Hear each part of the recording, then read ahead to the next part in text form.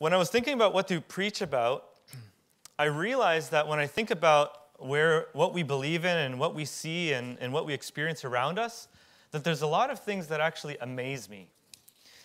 And usually when you think of the word amaze, you always think of things that are really, really special in a way, and usually in a really positive way, right? You're amazed by one thing or another. And today I want to actually talk about things that actually amaze me. And I'm just going to open up my Bible as well in the right spot so we can get going. But my first question, before we talk about what amazes me, is I'd like to ask you, how many of you are born after the year of 1990? All right. Mostly on this half. You're on the wrong half. And so, for those of you that came after the year 1990, you might not actually recognize who this is. Am I right? Or do you actually know who this is? So what's interesting is that a lot of people know what this is. And usually, everyone's going to say, obviously, this is The Little Mermaid. And everyone's going to say, well, that was a great cartoon. We'd watch it again and again. But, nobody actually believes in mermaids. Right? Who here actually believes that mermaids exist and that Ariel is somewhere swimming in the ocean? Not very many. Maybe there is one or two. Oh, I think I might have seen a hand go up. I caught that. You thought I was looking the other way, but I saw you. I won't name any names. But what's interesting about this is that humans actually really believed that this was true, that mermaids really did exist. All throughout the 1400s, the 1500s, the 1600s, people really believed that mermaids were seen and that they believe them. And actually, when you do some research, you actually find out that mermaids were spotted as recently as like this year. People still believe that they've seen mermaids. It's a little bit crazy. Now, what happened was one time me and Hannah got to go to the aquarium, downtown aquarium, and in there's a section for Believe It or Not. And guess what we got to see? A mermaid. So this mermaid, we actually saw it, and I'm like, what? What mermaid actually exists? And do you want to see what this mermaid actually looks like? This is basically how this mermaid looked. You can't really see it all that well. We'll get this fixed one time, I promise. But when we look at this mermaid, it doesn't all look all that pretty. But what happens is in the 1830s, there was a man by the name of P.T. Barnum that basically said, look, I have found mermaids, and I will show it to you. I will put it on display for you, and for a measly 25 cents, and some people say it was 50 cents, you can come and look at this mermaid.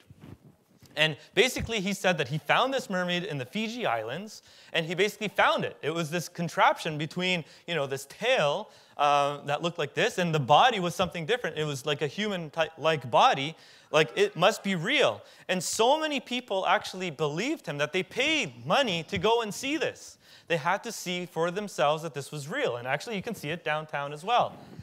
And later, he made lots and lots of money. And later on in his life, he finally came back and said, you know what? It was a fake. I actually stitched together the body of a fish together with the body of a small monkey. And I stitched it together, and that's how I made my millions in the 1800s. And so it really brings me to the first thing that amazes me today, is how he said, and this is the quote, "To modern eyes, it was an obvious fake, but it fooled and intrigued many at the time." Such a simple thing. Who can believe in mermaids, yet people paid to go and see this and believed it to be true? So much so that when the first thing that amazes me is how humans are so intrigued and fooled by all kinds of things. Next thing, we're going to continue this story. We're going to continue this with this thing. Who knows the Bombardier beetle?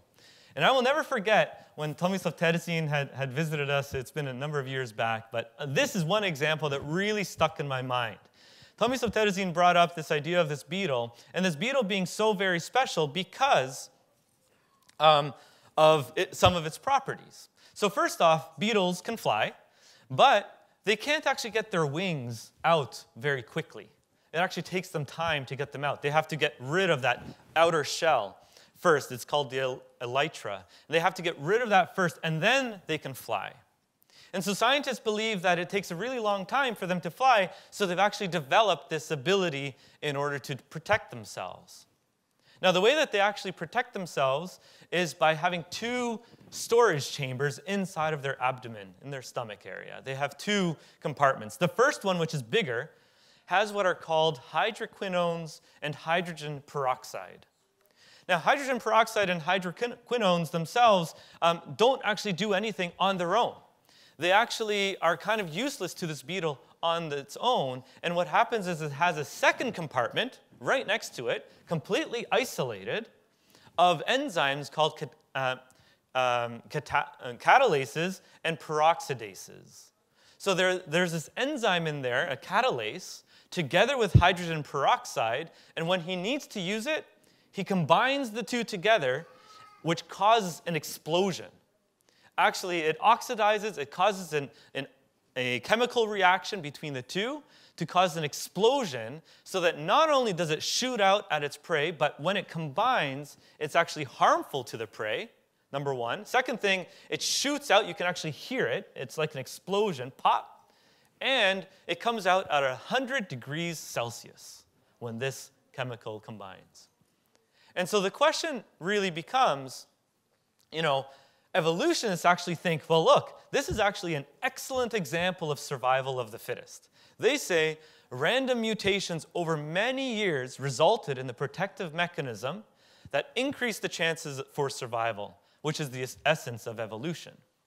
But the thing is, it still raises a lot of questions. And in these articles that I found, they mention the same things that a lot of creationists or people that believe in creation say this.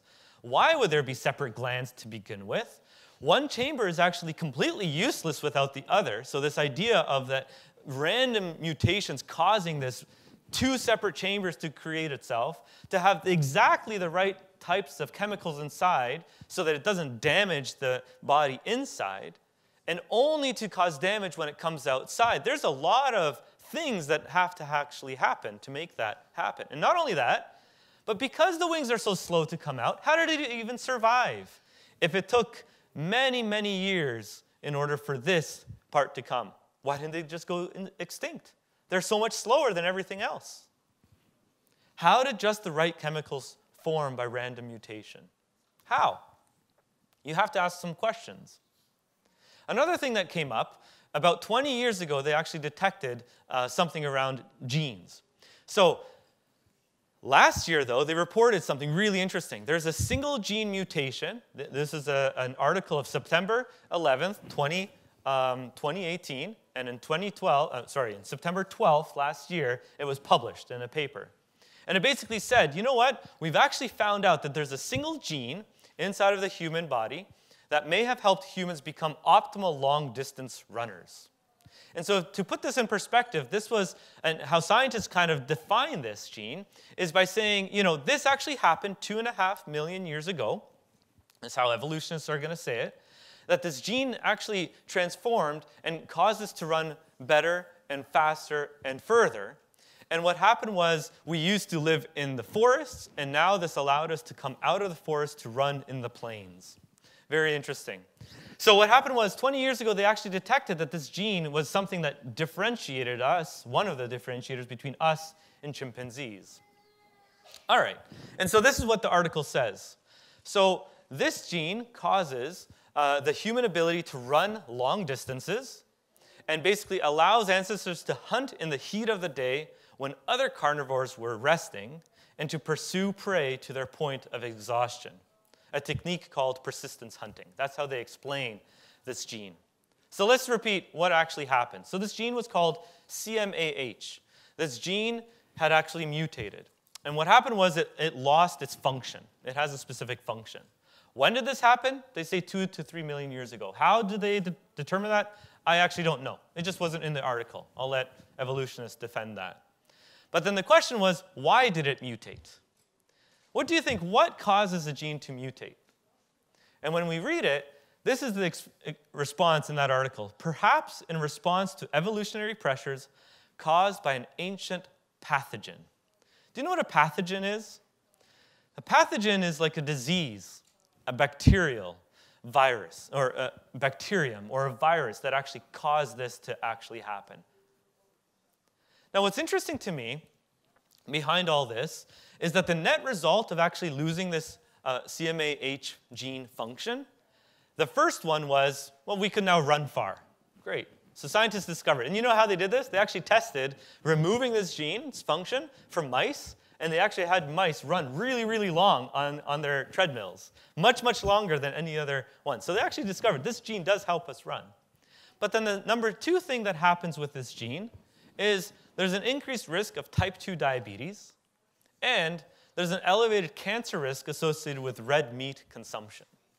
And I find it really interesting because it's such a paradox. You were in the forests, now you're coming out to the plains, and you can hunt better than anyone else, yet the thing that you're hunting causes you cancer. I just found that really interesting. So yes, you can run further. And so to me, I have to ask a couple more questions.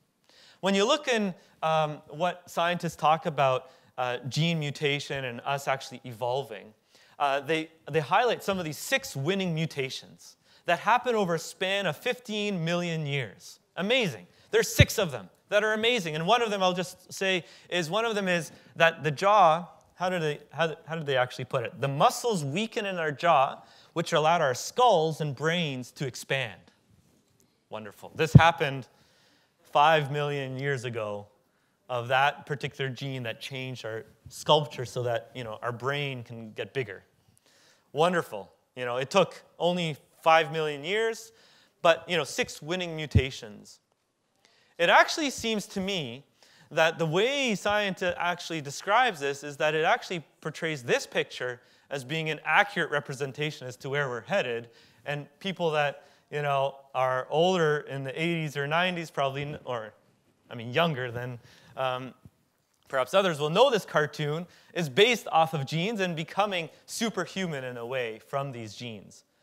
But what's interesting is that they make this quote: most random genetic changes caused by evolution are neutral. So genetic change happens, but nothing happens. Most of them are like that. Some are harmful, but few turn out to be positive improvements. All right. Today, if you didn't realize that scientists think that today our humans are actually going through some genetic mutations right now. One of them has to do with women. Let me see what it was actually called. It's actually called, it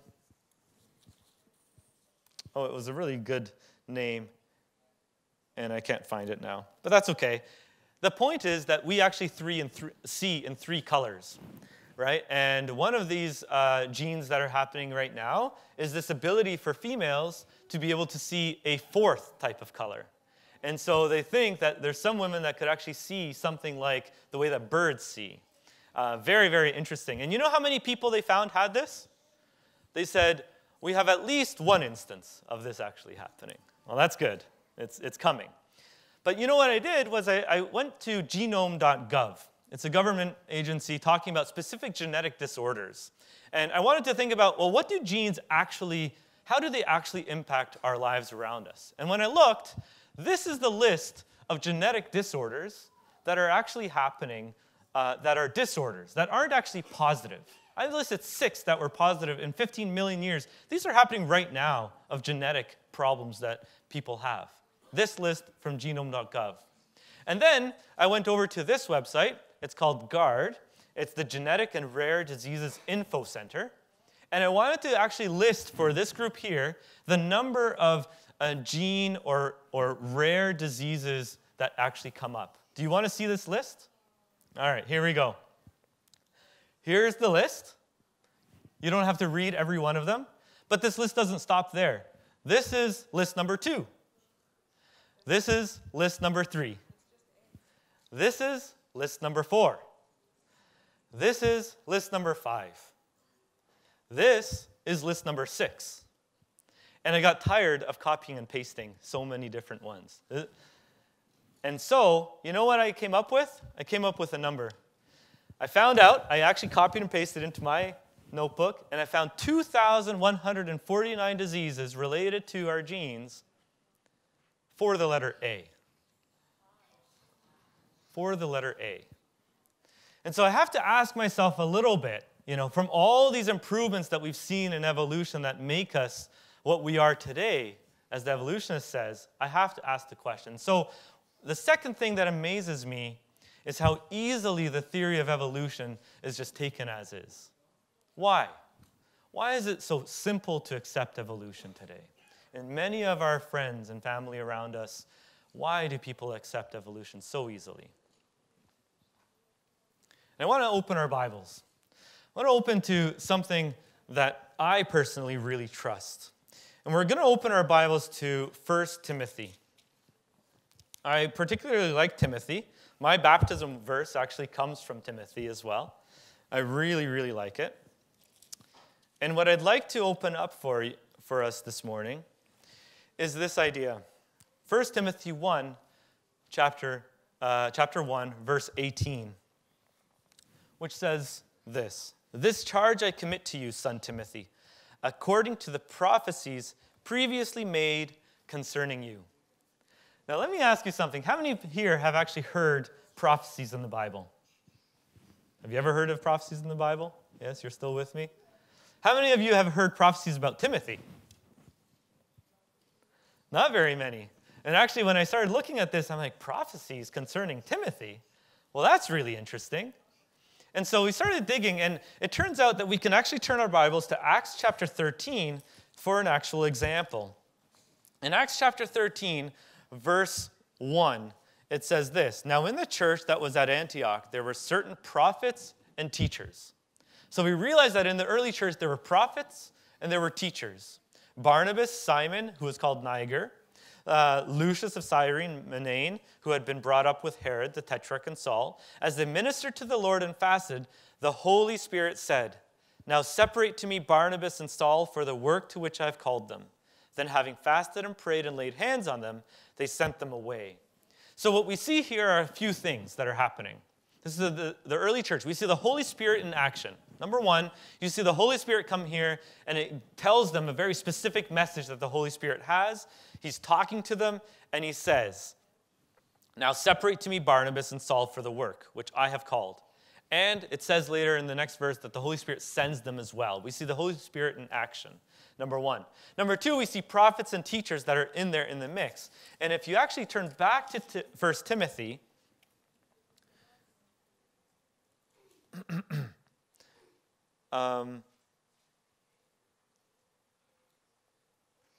back to 1 Timothy, we can actually see in other verses as well that kind of, Timothy might have actually been called the same way, with prophets there in the mix that are actually giving him direction. Hey, Timothy, we know that you are actually going to do this or that or the other. I don't know exactly what they told him, but we know that prophets were part of that process. So when we started researching here, I found some quotes that talk about this, and it says, the main question here is whether Paul means prophecies from Torah or prophecies pronounced over Timothy as he embarked on his mission. So it could be one or the other. We don't know 100%, but we know prophecies had an important role in the role of Timothy. Now, what are we actually talking about when we think of prophecies?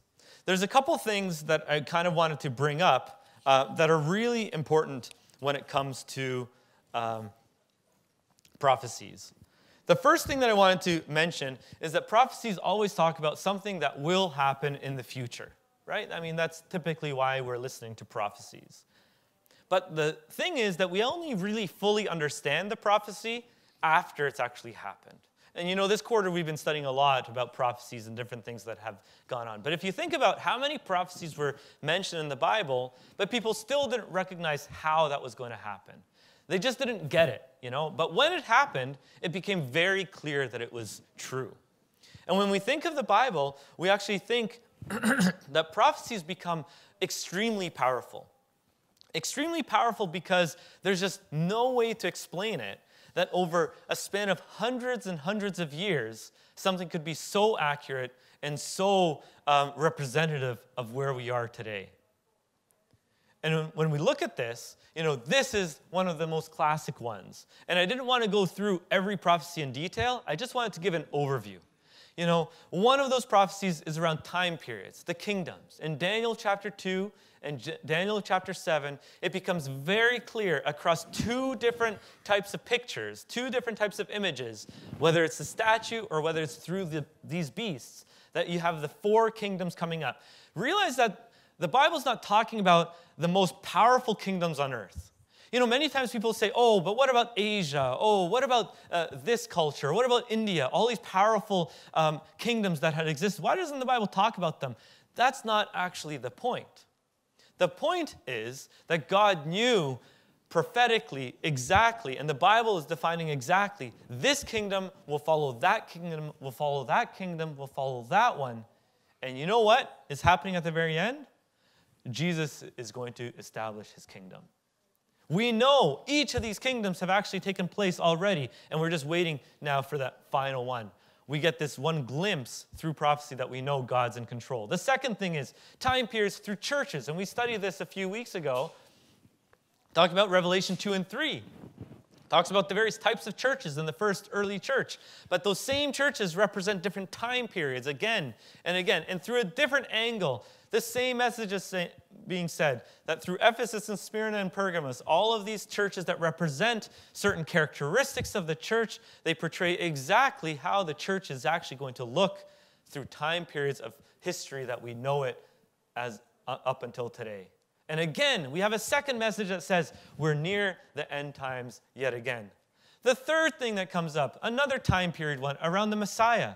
Again, we see this prophecy that says bang on. And you know what? This prophecy in Daniel was there for a while, mentioning exactly when the Messiah was going to come, when he was actually going to start his ministry, when he was actually going to die, and even when the ministry was going to take a shift to go to the rest of the world through Gentiles. Nobody could have known that it was Stephen dying his martyr's death by the stone, that's when, the prophecy will be fulfilled.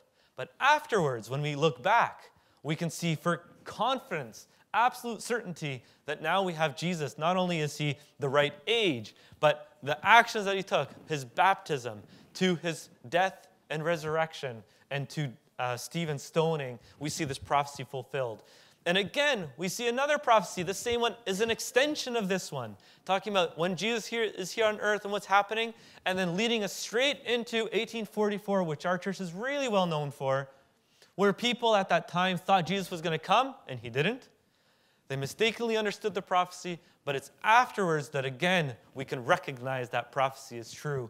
And yet again, we have another picture of it. We're in the end times. We're in that final period of human history before Jesus comes. Time and time again, we have prophecies about Jesus and how he was going to be born, when he's going to be born. We have prophecies that talk about how he's going to die, exactly what that was going to look like. Everything has been foretold that really mattered, over and over and over again. And so you start realizing that there's these pillars of prophecy, pillars that really define the Bible and why we believe in it. Periods of humanity, Jesus and his ministry, the end times, state of society, and more. Think of how the Bible describes what our state around us is like when it comes to morals, when it comes to society, when it comes to the human condition, when it comes to the great controversy happening around us. Just a couple verses about this. In Matthew, he talks about morals. Who even looks at a woman lustfully has already committed adultery. When we think of society, we think of people, lovers of themselves, lovers of money, boastful, proud. When we think of our human condition, for all have sinned and fall short of the glory of God. And when we think of that great controversy happening around us, the great dragon has cast out, called the devil and Satan, who deceives the whole world. It brings up so much, explains so much, not only in history, but it explains why to trust it. From every angle, from our family homes, to morals, to our society that we live in today, the Bible is explaining the state of it over and over again.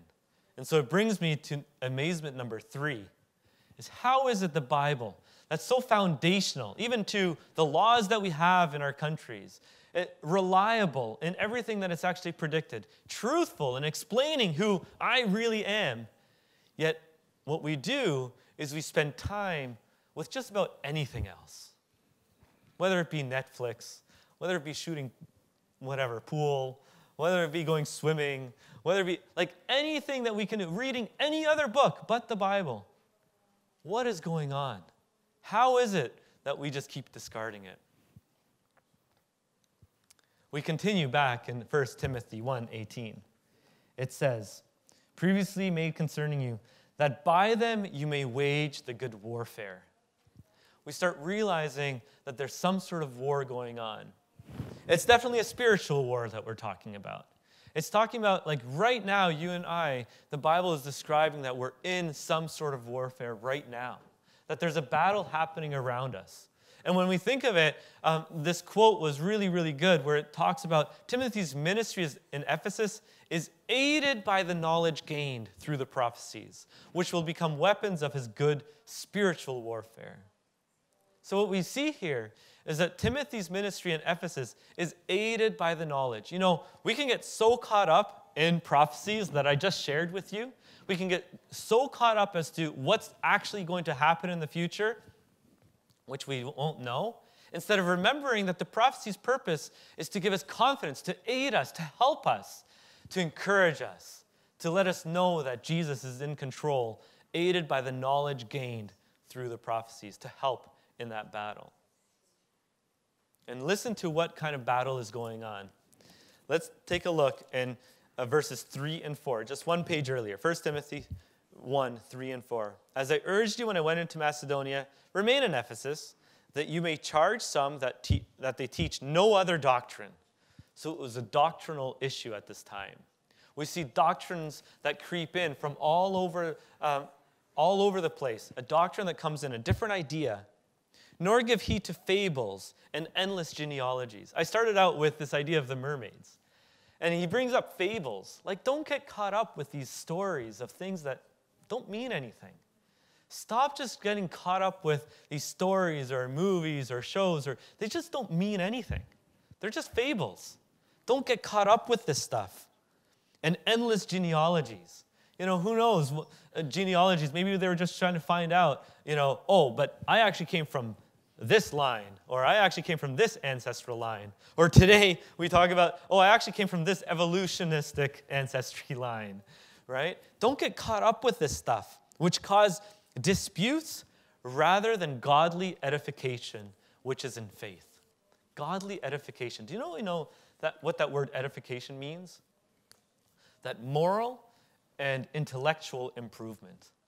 If we are spending time, or if we're spending things around the Bible that aren't actually helping the church, aren't helping us, like individually, helping us as church members grow, helping others that are learning about Christ to get to know him more fully, in order to grow morally and intellectually, we're just like telling them all kinds of other stories, not focused on the gospel, focused on what God wants them to do, which is in faith. If you're noticing that there's a new theology that comes up that causes more disputes and more fights than anything else, there's a problem. If we look what Timothy says about this problem, it becomes very serious. 1 verse 5 says, now the purpose of the commandment is love from a pure heart, from a good conscience, and from sincere faith. And we can see, like on the screen, it's really evident. Verse 19, it continues, having faith and a good conscience, which some have rejected concerning the faith. Some have rejected. But we see that these two come hand in hand, faith and conscience. Conscience and faith. So one author actually writes about this in comments. For Paul, you see what a person believes, his faith, and how that person behaves, his conscience, are inseparable. You can't divide those two. So what the person believes, is Paul saying, and how that person behaves are so important. You see the opponents, the ones with the false doctrines, the ones with leading them all over the place, illicit behavior is a clear indication of the falseness of their teaching. Oh, how important it is how to make sure that those two are hand in hand. And so number 4 that amazes me is how easily faith and conscience are compromised by truth. We can't compromise those things. We can't compromise on faith. We can't compromise on our conscience. We can't compromise on how we behave and act. We can't compromise.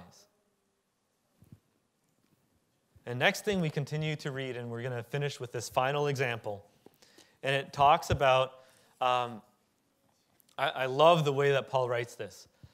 1 Timothy 1, 18 and 19, having faith and a good conscience, which some have rejected. They have rejected it concerning the faith, having suffered a shipwreck. I don't know if you've ever felt that way in your faith, that everything that's going on, and you just feel like it's a big shipwreck that just happened around you. That things were going okay, that you were sailing along, and boom, things start to crumble around you. Whether it's your faith, whether your conscience. The example that I wanted to share was 18 and 19. You know, the example also, if you just look at the other side of your page, chapter 4, verse 2, it says, speaking lies and hypocrisy, having their own conscience seared with a hot iron. The conscience no longer is actually taking place. It's seared. It's kind of like, you know, when you take that hot iron and you're about to iron something on and you're ironing it, it's really hot, and all of a sudden you touch your hand, it's searing you. It really, really hurts. It's kind of like our conscience. Like we're here in church. We grow up in church. We listen from the sermon after sermon after sermon, but somehow our conscience just gets seared. It's like we start seeing evolution. We start seeing these other stories of mermaids. We start seeing other stories of all over the place, and our conscience and the way that we behave starts getting seared. It's kind of like no longer useful. I can no longer use my hand after it's been burnt off. It's been seared off. This is kind of what happens to these people that drift. The conscience gets seared, and you forget exactly why we're here. Contrasting Timothy's faith and good conscience with the opponent's lack of the same, and urging Timothy to watch himself closely, lest he fall into the same trap. You see, Paul's message to Timothy was saying, yes, your opponents, the people that we're working with, against in this context, you know, they've seared their conscience. They've done this stuff. But you know what? Just watch that this doesn't happen to you. This is such an important message for me and for all of us here as well. Watch that it doesn't happen to you. If I look at an example, you know, when Jesus was here, Peter, in Matthew 26:35, said it very clearly. But Peter declared, even if I have to die with you, I will never disown you, he says to Jesus.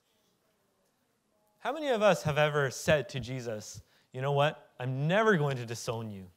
I'm never actually going to leave. I made my decision for you, and I'm going to stick with it. How many of us say that?